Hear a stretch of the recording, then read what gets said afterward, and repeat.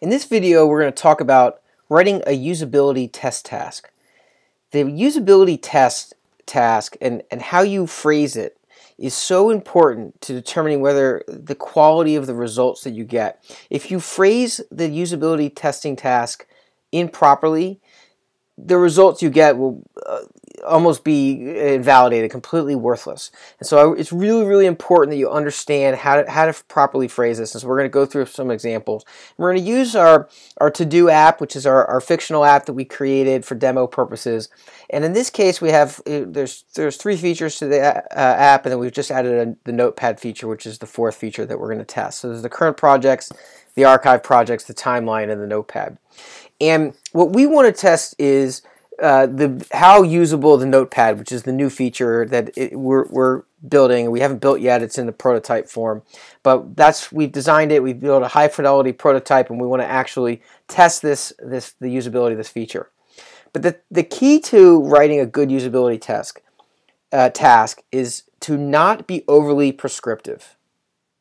You have to think about it from the user's perspective, not from your perspective. And so going back to why we built this notepad feature, the reason why we built the notepad feature is because people were in the current projects and or the archive projects and or the timeline, and they kept saying, we want to add our comments to the current projects.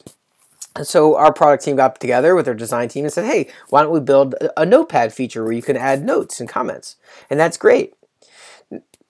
Let's test it. So we designed it and we're ready to test it. Now, if we ask people to add a note to the notepad, we basically told them what to do. We're being overly prescriptive. So there's a label here that says notepad, and there's a button that says add note. Not that hard to do. This is a note. Done. I just did that, right?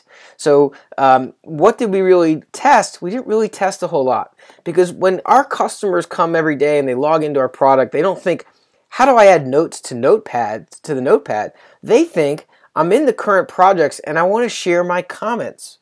And so the usability task that you want to do is, the way you want to phrase your usability task is from the user's point of view, I call it the job to be done, almost like a user story if you're into Agile, a user story, the job to be done, which is adding my comments to the current project. It's not adding notes to the notepad. The notes on the notepad is our solution to the job that customers want done. So you have to phrase it properly. Otherwise, you're being overly prescriptive. You're telling them what to do, and it will invalidate the results that you get.